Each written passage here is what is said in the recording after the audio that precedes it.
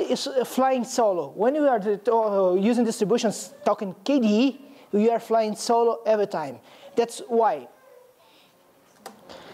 KDE suffered resistance in most environments. It was mostly everyday fight. Why? Because sometimes, someday, some intelligent people say the GNOME is the definitive desktop for the Linux.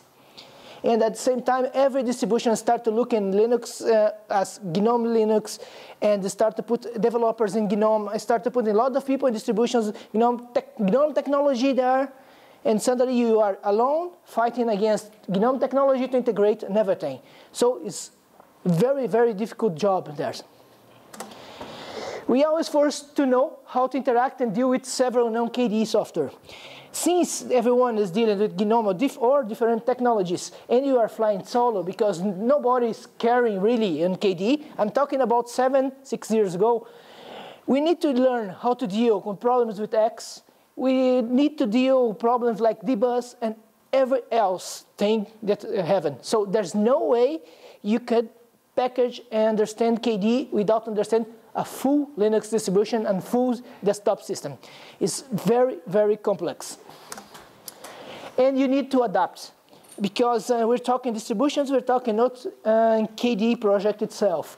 So someone in the management say, GNOME do that, or this is beautiful, you should do that way. Even breaking some way the KDE works, or you pushing some invalid patch that the people don't accept upstream, you need to live with that. So it's basically, you need to manage how to keep things in the middle management, making people of distribution happy and making project happy.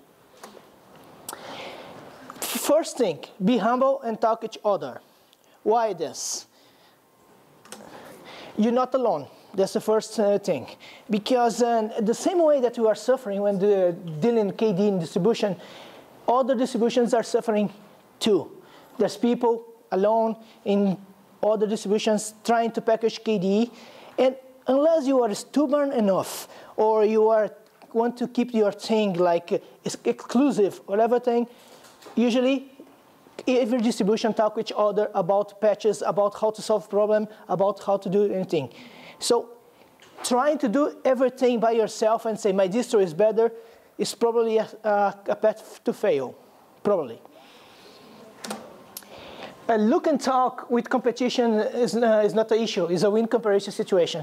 Will is here and know very well, and Jonathan is not here, but people from SUSE, Mandriva, Connectiva Times, Ubuntu, even Fedora now, people talk with each other about patches and how to solve things and things, so everyone gets this faster. And it becomes better right now because considering the situation that KDE is growing everywhere, it's very good now. Talk about the open issues is not shame. It's a way to say that you are open anywhere. It's sometimes there's some management saying that if you have problems, don't say to others, try to solve, but try to ask different way and just make it hidden to not make it like undermine your distribution. This really not works. Try it many times and not works. It's a completely fail too. You need to open yourself that you have problems to more people see, and in this case, what happens? People tend to help you. Even users and contributors tend to help you. So at the end, your distribution fix the things and fix things for other things. The chance that other people or other distributions have the same problem is huge because we are not exclusive for you. And offer you easily as well. Like if you know something very good, put upstream, show to the people.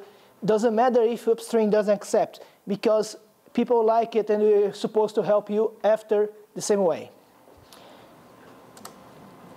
Be stubborn and focused. Why this?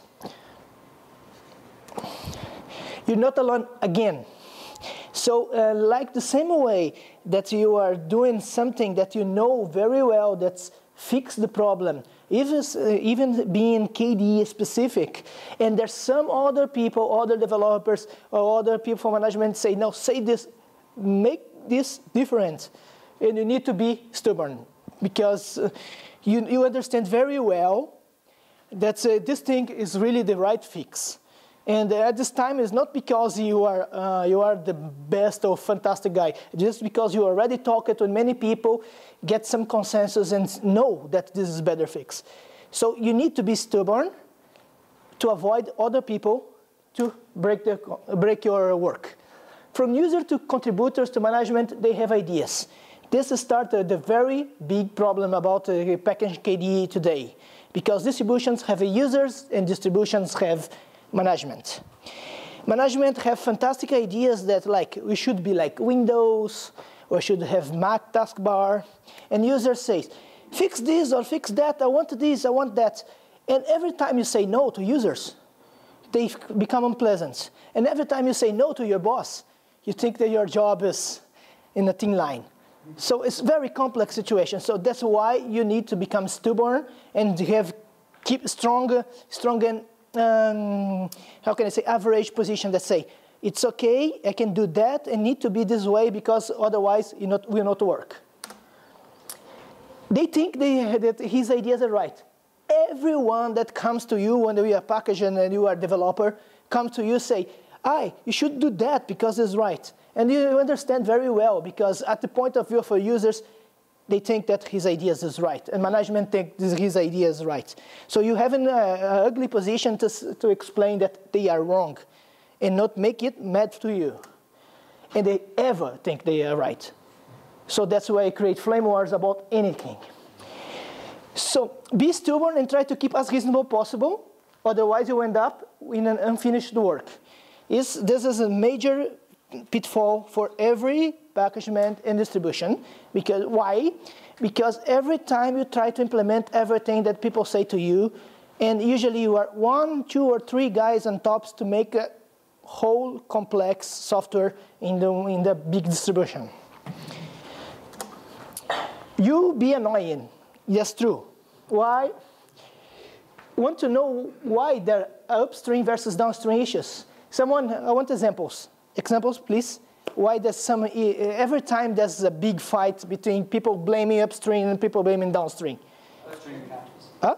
Patches upstream. Okay, patches, but it's too technical. I think it's a little bit more wide than this.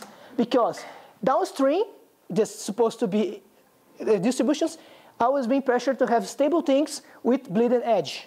Or say, every time Aaron or someone from the Plasma desktop blogs something about, we're doing this fantastic thing about KDE 4.5 or KDE 5, the guy from management say, can I put that here now?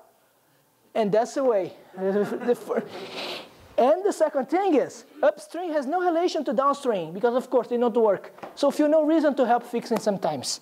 And it's true, because otherwise, downstream say, I don't care about you. It's not my job. I will not pay for you. I do just what I like. So you understand that being a packager in a distribution is like a hell of position, because you need to talk with people that are dealing with other technology, management that want bleeding edge, and upstream that want to do just what they do and not help you at all.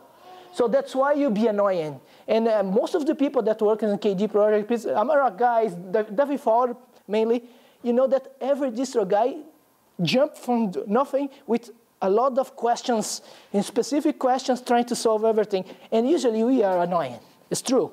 But there's no way you can do it without do it this way. And put KDE technology on test. Building an entire distro based on KDE have minimal resources and intermittent energy internet. I'm talking about my experience in Angola. It's like 2 months I stayed there. I arrived with a target. I need to build from the scratch a whole entire Linux distribution based on KDE, based on the ideas that the Angola government made that. What I had, just a set of packages of based, in this case, Mandriva. But I have intermittent energy. Energy is like 3 or 4 times a day. They simply going away and take 2 hours to back. We have internet based on the GSM, 3G internet, but like 200 kilobytes. So imagine this situation, and of course, there are a lot of more difficult situations. What's possible to do that? Let's see. You need a flexible environment. Who can say that KDE is flexible today? Okay, so I think just 2 people agree with me. And okay, just Chani and try. But actually KDE is extremely flexible, absolutely. It's very easy to customize in the point of view that when you are working in this thing. You need to be able to accept modifications on the fly. KDE is allowed to do this. KDE, since the KDE 2 has a lot of infrastructure inside, like a kiosk or anything, that can enable you to make fantastic things. But we have one huge big problem. We have all those things completely undocumented. Most of the people don't know that things exist. One of the most important things in KDE today, like kiosk, that's very useful for any kind of company in the world, is completely undocumented, but is still working very well. And KDE wins, yes. We are able to deploy the distribution and even put training 7 people to work and still working today on the distribution called Ango Linux. Modifying KDE is based on KDE 3, of course. It's before that. And it was impossible to do anything without any other desktop except KDE. They even invented the idea of GNOME in the beginning, but we're shutting down the idea. And to prove that you can find, at the same time, we did a full install distribution, a USB install distribution, and a live CD. Everything is deployed for at least now 3 countries in Africa. And regarding the new world, desktop computers are not reality anymore. We're not talking anymore about the desktop. We're talking about netbooks, we're talking about small devices, mobile, televisions, every kind of crap thing that have some screen they want to put software inside. And of course, we have KDE pushing on everything. KDE provides the approach for new medias. It's right? Who can say that? I think Plasma people say, yeah, we are going to netbook, Plasma netbook and anything. But this is right? KDE is providing attacking for new medias? Can say, no, wrong. I say why. The dirty story about interfaces. We're providing a way to put a Plasma interface netbook that fits on netbook. And you have our Plasma desktop. Who will use that? I can say to you, nobody. Because people that will deploy that will not using those defaults. Who use defaults are basic users that compile KDE or some distribution. But distributions that deploying for real world, for companies, OEM deployers, will build something on top. If you see everyone, from Nokia, from Andriva, from even Ubuntu, now doing closed design, they're doing their own way to do front end. It's why that? It's just because companies doesn't want to use something that's the same for the other. So we're going to the right path almost. Why? Why could KDE Tech is going to the right path? The point is, despite our front-end interface, we have the technology behind. The technology that allows you to simply create these interfaces. So the point is, from the point of view of distributions, it's very good to have a completely layer of software that can provide you easy way to build the interface the way you want, but not something tired and fixed that to provide. This interface will be the KDE interface, you should use that. So Plasma is almost there. You can have it some way that you can customize and create your own interface. So that's the proof that KDE is going, the technology is going the right path. And this is my part, and I think we'll continue about that. So if a bit among the, Will is putting his laptop, if you want to do some questions about that. I'm just going to ad lib actually, so okay. We do the questions together. Okay, that's fine. Yep. Mike. Mike. Could you raise the slides there, please?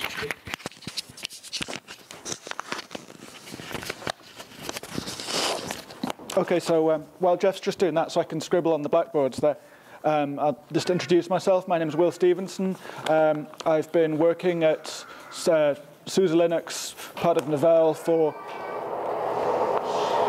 the last, I'm going to outcry the baby, for the last 5 years. Initially as a KDE PIM developer, then as a general purpose KDE developer, and now as a community multiplier, informally known as the OpenSUSE Boosters team. So, so I've got some experience of the distribution. There's going to be a little bit of overlap with what Helio said because we didn't work on our integration particularly. But I'm hoping to tell you what KDE in the distribution world has to go through, why free software is going to win, and why you are going to be a part of actually making it win. So KDE in the distro world. Distros. So what do distributions actually do? You all use Linux distributions at some time, but here's a view of that same activity from the other side of the window glass. We do packaging. We're taking software from upstreams, putting it together, putting it on distributions, putting it on CDs, and putting it out there. We're updating our versions. We're choosing which sets of software come together to make a default installation. We're making choices, composing the software. We're building the software, and we're building it, and we're splitting it so that if we get one big KDE base module, we're splitting it into workspace and runtime and the applications like Dolphin and Conqueror and KApp Finder and everything else. So we're really seeing how a module builds and splitting it up in a very fine way, and then putting it back together again in a way that you wouldn't actually know that it had been dissected like that. We're doing integration work. We're making sure that a particular phonon works with a particular Qt that we've got, and that the KDE K-Mix works with that phonon, that your Amarok then also works with that. Making sure all that's testing. And then other things out below the KDE and the Qt infrastructure. So all of your drivers, all of your network managers, all of your X servers, all of those things. Up and down the stack, we've got that activity. We're testing it.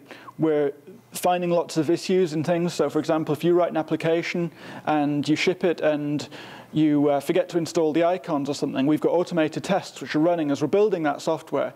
And we're fixing that so that your application is appearing at the right point in the menu with the right icon, hopefully. We're choosing defaults. We're actually pre-configuring the software so it looks good, so it looks better, it works better than the default KDE installation that you get if you build it from source yourself. We're doing maintenance. We've got bugs that are being fixed. We've got security bugs that are being reported. There's a whole world of security disclosures happening behind the scenes that you don't see unless you're working a distribution until it's the day when we all agree to put those changes out that we've fixed with some notice from some hacker or some security researcher who's notified us of those. We're fixing straight old bugs. We're getting loads of bug reports every day, and we're going out and fixing those and doing software updates because of those. We're doing level 3 work. Anyone who's worked in tech support knows what L3 is. It's the third line of defense after a user comes in with a problem. It goes through some unskilled guy, then a semi-skilled guy, and eventually ends up with an expert. And they have some level of service guarantee who says, we're going to fix it in 24 hours if you're a paying customer who does that. So we're doing a lot of that. We're triaging incoming bugs. Every day I get about 25 bugs come in personally, and probably another 15 which are of interest to me in the KDE bugs at OpenSUSE that I would then look at.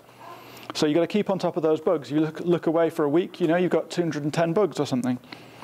And then we're doing features work. When I started working at OpenSUSE, I thought, well, great, I'm just going to be paid to hack on KDE all day long. And those bugs, I'm just such a cool KDE developer, I'm going to be able to get those bugs out and sorted in about a day, and then 6 days of hacking a week. Great.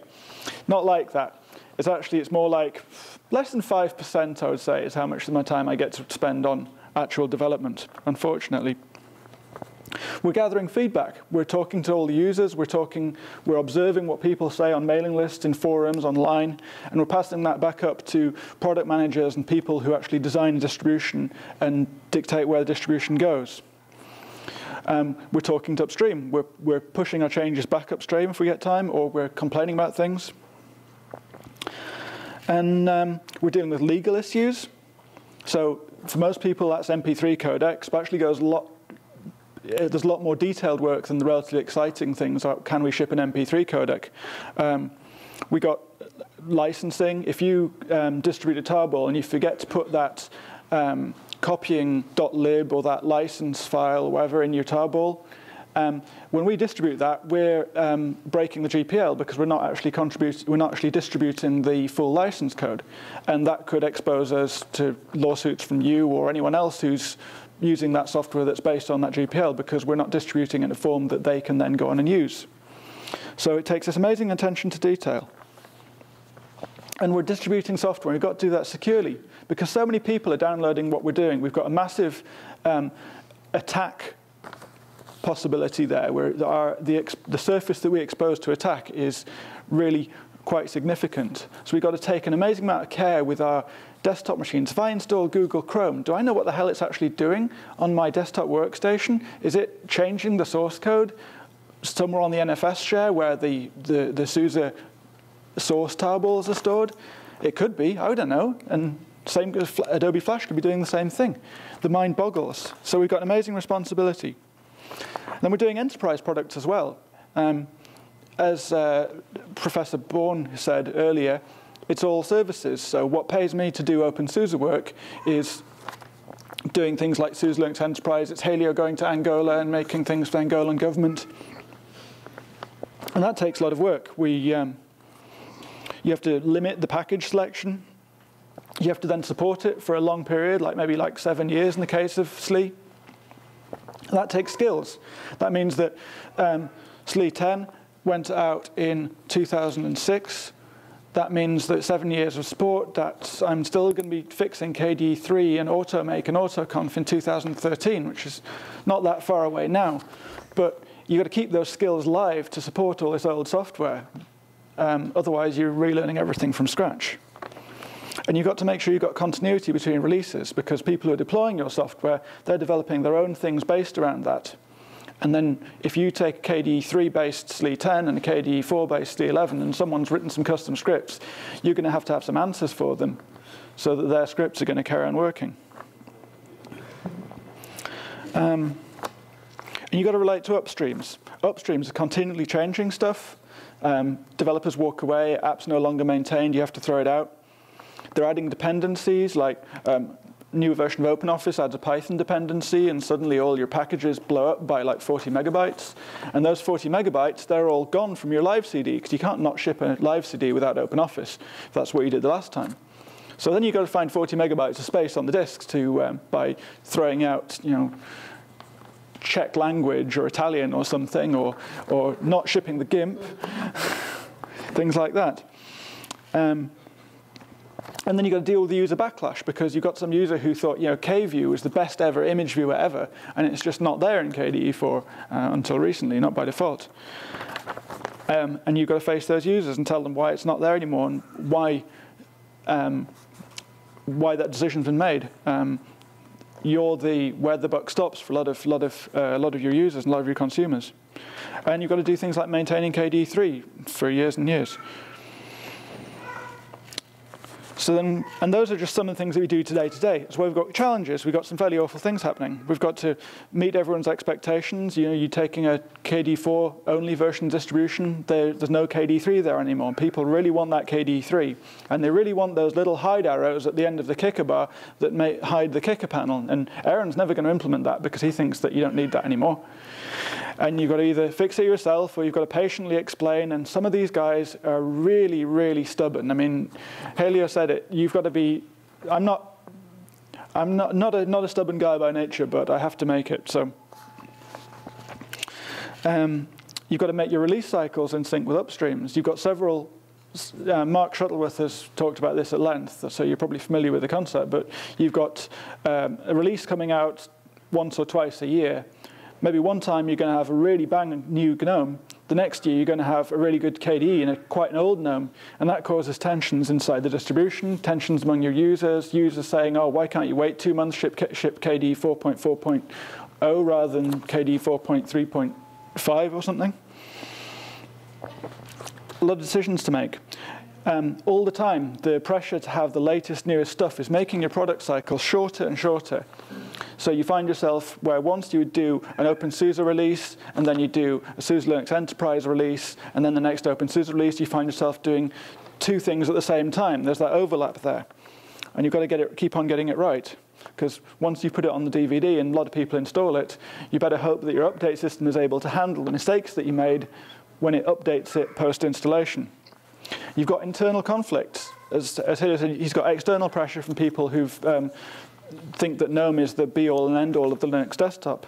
And then you've got your internal GNOME teams, your internal KDE teams, or you've got Postgres and the MySQL maintainer not speaking to each other. It's not as bad as the GNOME and KDE thing, but believe me, it's there. Just a note, that's interesting thing that happened in Mandiva. Management decided to drop KDE 3 and using just KDE 4. Then a lot of users, contributors say you need KDE 3. So at the 2 weeks before release the distro, management say that we should ship KDE 3 working and mainstream together with KDE 4. So you need to back it the whole distribution in 2 weeks. Because users are blaming management back off, and wonder who are in the middle to solve the issue. Yeah, well, with those internal conflicts, you saw last summer we had the decision at OpenSUSE. We opened up the distribution features list, and the #1 feature by our friend Frank over there, which went where normally a really popular feature would get maybe 100 votes over the entire time that feature was open. Frank's feature, which was KDE 4 as the default desktop, went from 0 to 400 in about 2 weeks, and from then on it carried on climbing. And there wasn't that usual, something gets a bit popular, and then the people who dislike it vote against it, and it goes back down again. Oh no, it just carried on going up and up and up. So we had something that we really couldn't avoid acting on. And that caused an amazing amount of tension inside the distribution. We had tension between the teams, we had tension between product management, we had tension between the community distribution, where we could do pretty much what the hell we liked, because Novell executive management said, you have carte blanche to do what you want. And the enterprise distributions, which have a long policy of being GNOME is the desktop that is installed by default. And if you want KDE, you have to go through the package manager.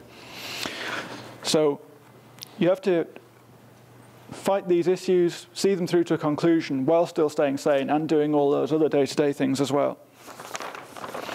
You have to deliver constant improvement.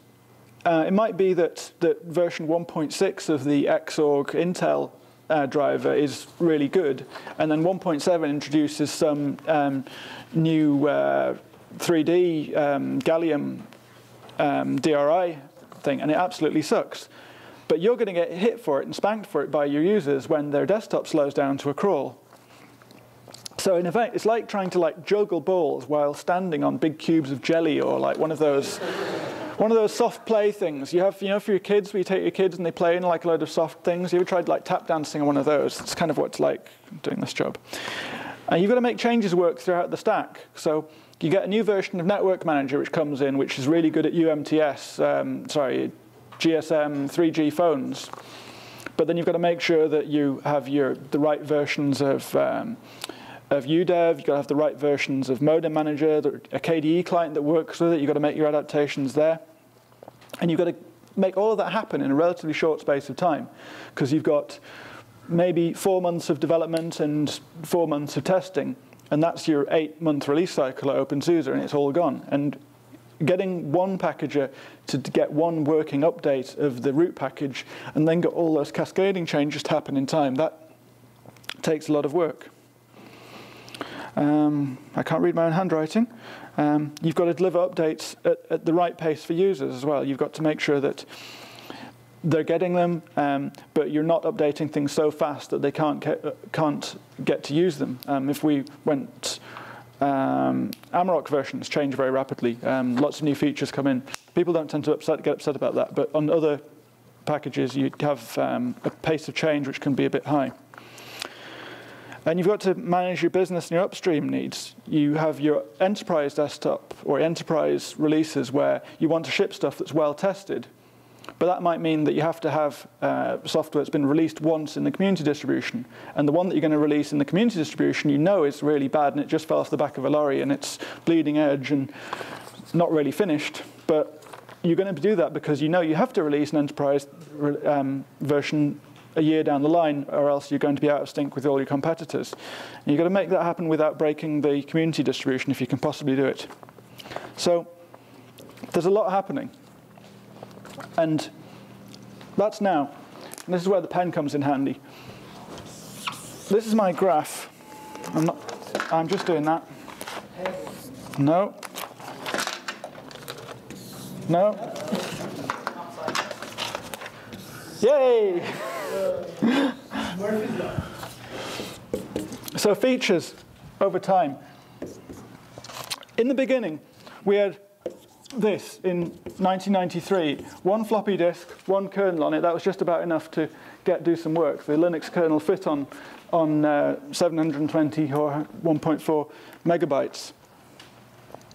And pretty much features equaled expectations, because the people working on it were the people developing it. A little bit further along, instead of one, you had a big stack of floppy disks, and you had floppy disk A with the kernel with libc on it, floppy disk B with some C standard libraries and that, all the way down to floppy disk X, which had your X server on it.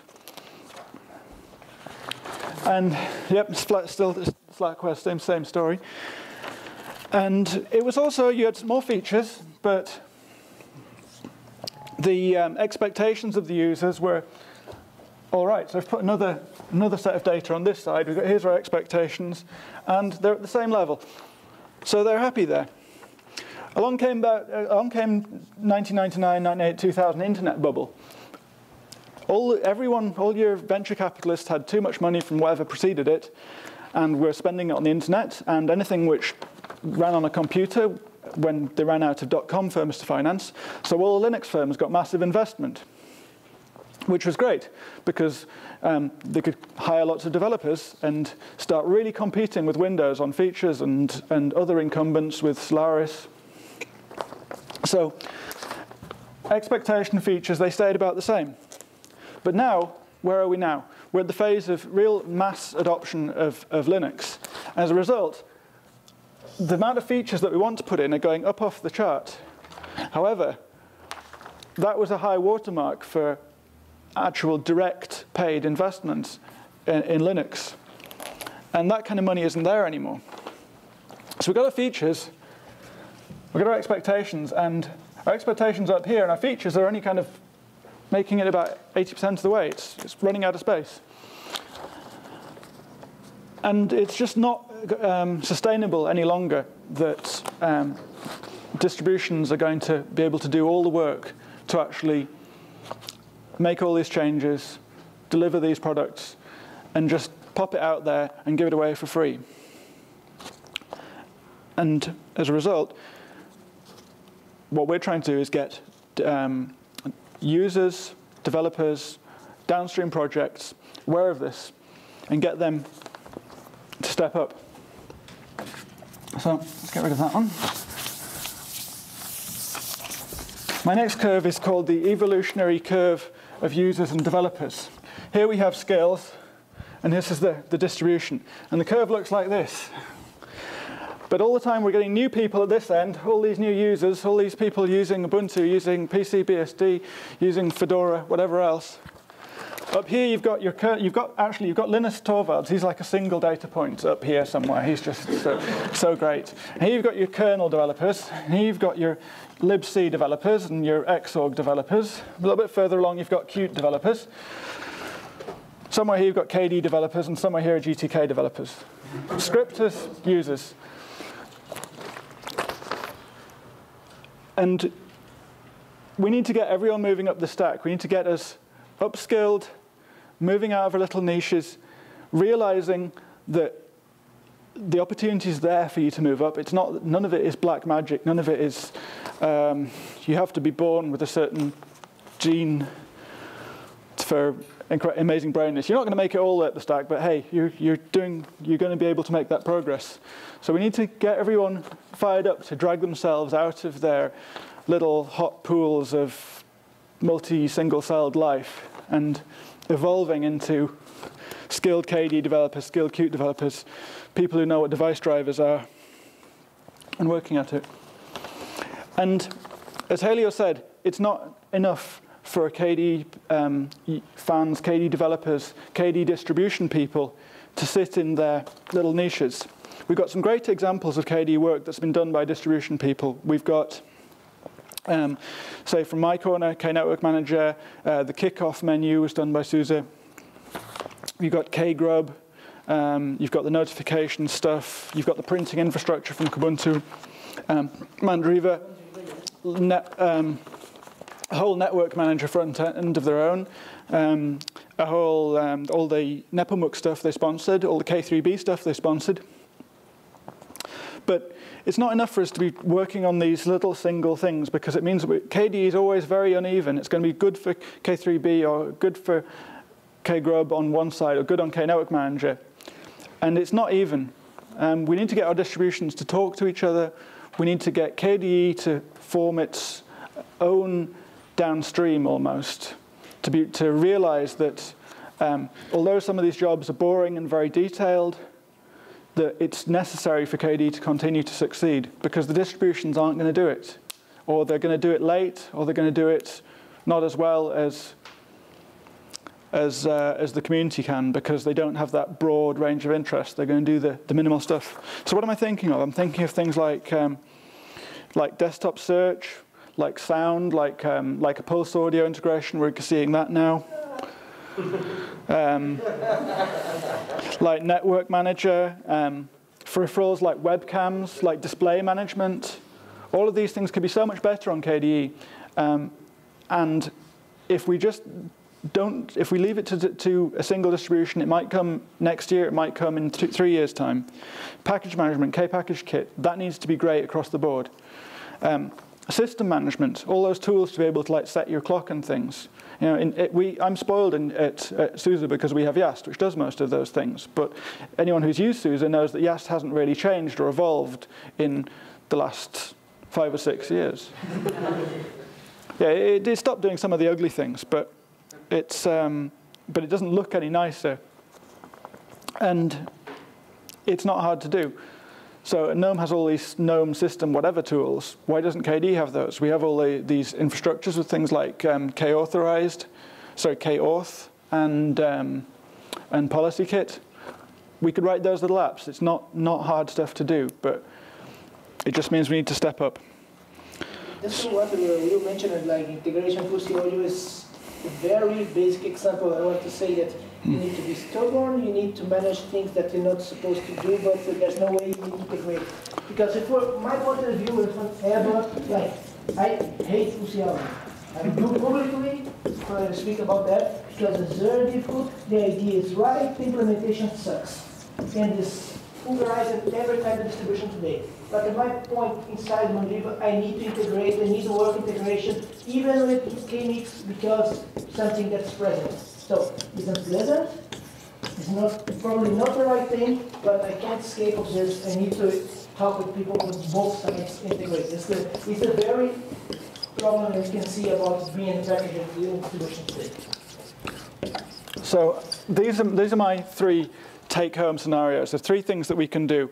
We can just reduce expectations. We can say, you don't need to be able to set your clock as a user. You need to go to the command line and do that. Anything else is too complicated.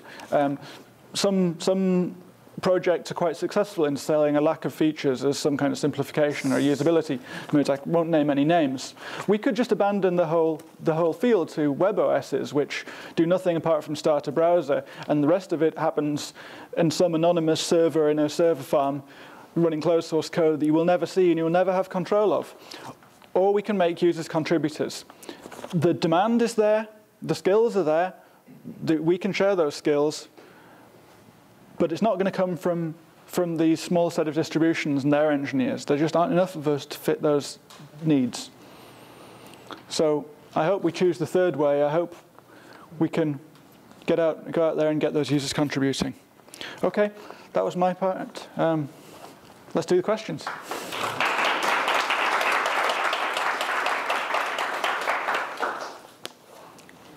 No questions? No? Question there, man in the hat. How do you see the, well, I guess I have two questions. One is, how do you see the, assuming we pick three, how do we interact between, how does it mix between the people who will give money, the individual users who will give money, and the individual users who can give time and skills and such? How would you see that sort of about? That's a good question. I hadn't really thought of the donating money side of it. I guess we look at projects which do run donations, like Amarok, like the K-Office guys. And if we can find, often you will find very bright, very motivated students who it's relatively easy to sponsor for a long time to make those kind of contributions. That's a good way to do it. What was your second question? The second question was, how would you go about, this is a sort of large topic, but what sort of things do you see that we could do to bring in non-technical users? I'm thinking, I had my mom running an older version of Mandravia 10 for a number of years, and we had a sort of problem there getting her into the community because by the time we wanted to, Mandravia 10 was rather old. I recently upgraded her to Ubuntu, not K-Ubuntu. I probably ought to, but use the default, which is what you both talked about. What do you think we can do to sort of bring in these non-technical users, and what kind of development boxes could we put up and say, here's how you could actually help us do some work? Some things. I have two answers for your question. The first one, you can't. Because who decides management, except you have a contributor apart to the free distribution that you push over. But you can see even Ubuntu today that they close the design for some things. And actually, I think it's right. Even the users complaining about that, I think is right because users do too much opinion and you can do work at all. But there's cases like one of my contributors in Mandriva at the time. They is a really annoying Finnish guy. But they did the whole part of the 7-zip and then push a lot of Mandriva, and we agreed to put 7-zip working there, and then LZNA anyway. And after all, I push it for the main upstream, and it works, and now today the coder from him. So they implemented a thing that they push a lot harder in Mandriva, and we decided to push upstream. It's better to keep maintaining there. That's the point. So that's the two ways you can see. One of them that's distributions. We will not allow the users to decide what they do because there are some commercial interests. The other part is community distribution that they have accept some code but try to push upstream to keep maintaining the code that is not theirs. And if I can also add something to answer that question, I think we need to increase the apparent surface area of the distributions where people can contribute. So we need to have as many different media where people can find out where they can participate, be it forums for contributors, not just user support, be it lists, be it social networking. Just put yourself out in as many different... In case of your mom using Linux, if it's her telling her friends that she uses Linux, she's doing marketing for me. She's doing my job. So in that sense, that's how you contribute. Yeah. So my key is indeed making it easy. I mean, for example, the stuff that's going on in the Get Open Stuff framework, where people can, from one single interface, will be able to upload. Say, for example, you play a puzzle with Polyphony. I hope I pronounced that correctly. Anyway, so you have created a puzzle, which you can simply do from the GUI. If there is simply a button that says, share this puzzle, and you don't have to do anything else, it's just now it's shared, and someone else can download it. I mean, you're contributing, right? You're creating a puzzle and sharing it with the world, and it's one click. If you make it easy, people will do it. If they have to, find the files of the puzzle and then, put it in a tar.gz file, which they probably don't even have a clue what it is, and and then upload it on some random website, yeah, it's not going to happen. But if it's one click, it is. So I think the key is also making it as easy as possible. Mm-hmm. To kind of, sorry if I spoiled the party here, but the problem is not that we don't have enough people uploading puzzles. No. We don't have enough people writing device drivers. Right? Yeah, true. As I go further. Not only device drivers, middleware. Well, just a random example, but my point is, Yeah. the whole thing with the graph is you have to add a lot of volume, right, to get your 1% or 10% or whatever actual people with skill set to solve the hard problems. Yeah. So, you know, you have to have shitloads of puzzle uploaders so that one of them might one day actually make a meaningful, hard technical contribution. Not that you value uploading puzzles, but that is the fundamental problem, right? And you know, either we get like massive amounts of scale into this so that we end up with a few morsels of actual, you know, really useful stuff, or we have to find another way. So I don't believe in pure volume as a solution. It's also communication, though, because we have a lot of talented KDE developers who are just working on apps, who could be working lower down the stack with apps that integrate with the system services, which aren't that hard to program. It just takes time, and it's actually quite rewarding to do.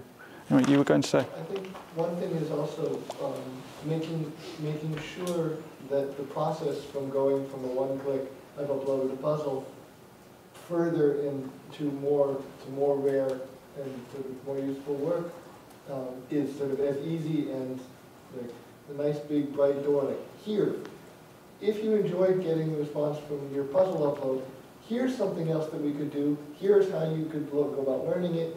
Here's like the process. Bug reports are a much better way to do that, because you already have someone motivated enough to tell you about a problem. Yes, except and then that can be. Except the fact that you don't look the amount of bug reports we have. They're right, okay, but we have 200, 300. Sometimes I saw one of the Plasma desktop that more than 50 people opened the same bug, and there's people losing time just to mark it as duplicated. So it's just take time. Even bug reports being a good idea, the project is escalating so big that's become very difficult. So getting to solving Will's actual problem, though, one of the things that I'm going to talk about a little bit later is this idea of you have some people that should be able to move up the stack, that are developers, that have the skills to do these things, but they're tied down with spending time on closing duplicate bug reports and things like that. You could take your casual user like your mom you're describing, put them on some of these other tasks like closing duplicate bug reports. That gives the person that does have the skill set to do this higher up the tech stack kind of thing more time to actually work on it. It's low-hanging fruit and heavy lifting. And this is something that we try and do in the OpenSUSE KDE community, is empower our users to do the low-hanging fruit stuff. And the guys with 5 years of full-time experience like myself who can reverse engineer Network Manager and write a client for it in one release cycle, then have more time to do that. And let us tell a scary thought for you to thinking about distros and how the things escalated from time to time. In about 2006 or 2007, when the venting started, the whole netbook and small distributions and live CDs everywhere. So we need to have a small KDE, so that connectivity will start to splitting packages. And of course, at the end, when they left Mandriva, our number of packages generated by the standard KDE distribution without apps is 476 packages. Multiply this for 4 distributions and 4 distributions at the same time with different package set, different patches, because they're older versions for libraries, and users pressing you to have all the new release for KDE launched for 4 distributions. And basically, how many people you think are working on this at this time? 2. Yeah. Because we have the other 2 Mandriva KDE developers that are working on interface for clients, customers, and everything. So basically, in 2 persons, 1 contributor and me, we are doing basically compilations, simultaneous tests for 4 distributions and generating more than 1,200 packages per ever, 4 months, 3 months. Yeah. Any way you look at it, any way you look at them, the statistics show that we have a massive problem scale of our success. And talking just KDE, I myself was taking care of about 300 different packages alone because KDE, not KDE only. So we have very difficult things inside distributions today. Anyway, I think you want to wrap us up, Yeah, but if I can close. Wrap Okay. you guys up Enough. in some sort of cellophane. Just to close, Nice beach back there. No. You guys do amazing work, and we're all very happy that that you came here to talk about distributions. and on Monday, you're my hero. On Monday, I'm going to be talking about the OpenSUSE build service and how it can be used to spread KDE all over the free software space, not just OpenSUSE. So if you're here on Monday, please come along to that.